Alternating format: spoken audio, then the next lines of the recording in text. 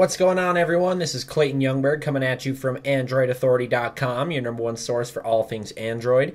Today I'm going to be showing you how to factory data reset your Samsung Galaxy S3. Now, you may need to do this if you're possibly selling your phone and you don't want your information passed on to others, or you might want to send the phone back to the factory for some warranty work and you don't want them having your info. Just any reason you'd want to factory data reset your phone. There's many. So we'll take our T-Mobile Galaxy S3 here, and the first method we're going to use is probably the most simple method. We're just going to go ahead and unlock our phone. You can see we have all of our data on there. I have my music here, and then our media hub, the widgets, usual stuff, the apps I've downloaded. And we just want to go into our settings, and then we'll scroll down until we see backup and reset. Now on the backup and reset menu, we're going to want to click factory data reset, and it gives us the prompt. We will be erasing all of our accounts off of the phone, and we're just going to be resetting the device. So we'll click reset the device and delete all. That's all the personal information. Now, mind you, the SD card is not going to be formatted. All of your pictures and music or anything stored on the SD card will still be there, and you'll need to take the SD card out for that info and data to not be stored on the Galaxy S3. So this one's factory data resetting, and we're going to take our Sprint version of the Galaxy S3 and show you another method now.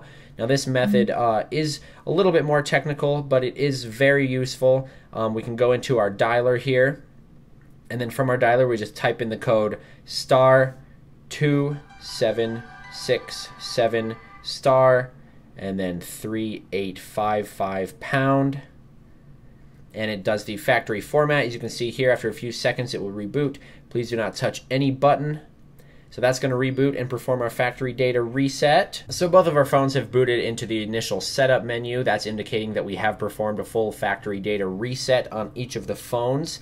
I'll take this opportunity to show you the final step, or the final process you can use to factory data reset your phone. We'll move our T-Mobile version out of the way, and we'll use our Sprint version. Now all this requires, you can do this from any menu in the phone or any screen. You just simply hold the power button. You're going to want to turn the device off, and we'll wait for it to fully shut down.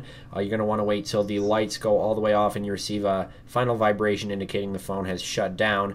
And then we're going to want to press a combination of buttons to actually boot the phone into its stock recovery mode. We're going to want to press the power button, the volume up button, and then the physical home button, and hold all three until we see a small blue line of text up here. Then we'll let go of the buttons, and we'll be in our stock recovery mode.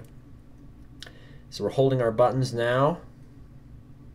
See, we got our text there, and we let go. We get our Samsung Galaxy S3 logo there, and now we will boot into the stock recovery. See, we get our Andy there.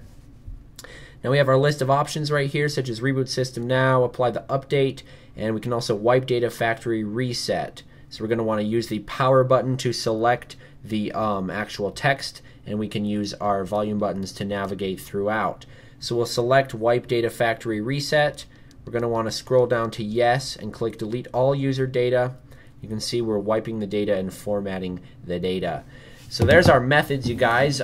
This is going to help you return your phone, sell it to someone else, or just possibly work some bugs out of your operating system by performing the flash. So I hope this helped, guys. Go ahead and try this out if you need to, and stay tuned with AndroidAuthority.com.